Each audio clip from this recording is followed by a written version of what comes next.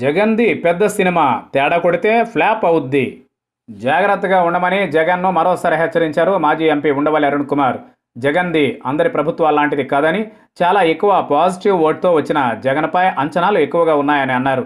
ఏమాత్రం తేడా కొట్టినా జగన్ది ఫ్లాప్ సినిమా అవుతుందని హెచ్చరిస్తున్నారు. ఈసారి జగన్కు వచ్చింది పాజిటివ్ ఓటు. ఇలాంటి పాజిటివ్ ఓటుతో నెగ్గిన ముఖ్యమంత్రిపై బాధ్యత ఎక్కువగా ఉంటుంది.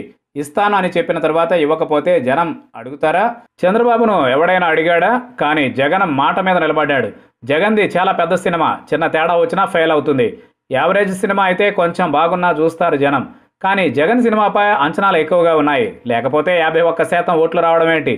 పివి నరసింహారావు, ఎన్టీఆర్ తర్వాత జగన్కే ఎక్కువ ఓట్లు వచ్చాయి. చివరికి రాజీవ్ గాంధీ, జవహర్ లాల్ నెహ్రూకు కూడా ఇంత పోలింగ్ పర్సంటేజ్ లేదు. జనాల్లో అంచనాలు ఎక్కువగా ఉన్నాయనడానికి ఇదే ఉదాహరణ. జగన్ 100 రోజుల పాలనకు మార్కులు వేయడానికి నిరాకరించారు ఉండవల్లి. వైఎస్ రాజశేఖర రెడ్డి తనయుడు కాబట్టి జగన్పై తనకు ఇష్టం ఉంటుందని, కాబట్టి నిష్పక్షపాతంగా మార్కులు వేయలేనని అన్నారు. అయినా 100 రోజులకే మార్కులు వేయాల్సిన అవసరం లేదని, ఇంకా చాలా టైం ఉందని, మార్కులు వేసే రోజు ఖచ్చితంగా వస్తుందంటున్నారు. జగన్ రాజశేఖర రెడ్డి కొడుకు. అది నా మనసులో ఉన్నంతకాలం నేను జగన్ పక్షపాతినే. ఆయన 100 రోజుల పాలనకు ఎక్కువ మార్కులే వేస్తాను. ఖచ్చితంగా జగన్ బలపడాలని కోరుకుంటాను. ఎందుకంటే అతడు నా వైఎస్ఆర్ కొడుకు. అయినా 100 రోజుల పాలనకే మార్కులు వేసేయాలా? ఇంకా చాలా టైం ఉంది కదా, చూద్దాం. ముందు ముందు జగన్ పాలన ఎలా ఉంటుందో. జగన్ ప్రకటించిన వైఎస్ఆర్ రైతు భరోసాపై ప్రతిపక్షాలు చేస్తున్న విమర్శల్లో లాజిక్ లేదంటున్నారు ఉండవల్లి. ఇస్తానని చెప్పిన మొత్తం కంటే 1000 రూపాయలు ఎక్కువగానే ఇచ్చిన జగన్ను అంతా అభినందించాలని అన్నారు. కేంద్రం ఇచ్చినా రాష్ట్రం ఇచ్చినా అది ప్రజల డబ్బేనని, లబ్ధిదారుడికి అందిందా లేదా అనే విషయాన్ని మాత్రమే చూడాలని అన్నారు.